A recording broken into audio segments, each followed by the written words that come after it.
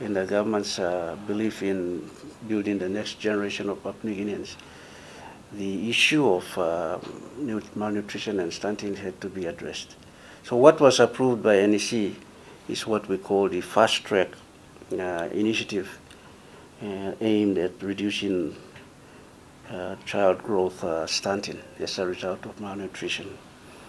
And so I commend the officials in the SLOSH leadership, social sector leadership.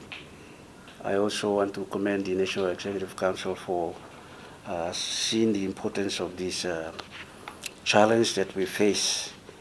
And what has been approved is an approach that the World Bank and our PNG government has agreed upon, and this is one first in relation to working with World Bank, from designing the program, in other words, design of the program, and implementation of the program, and reporting and monitoring.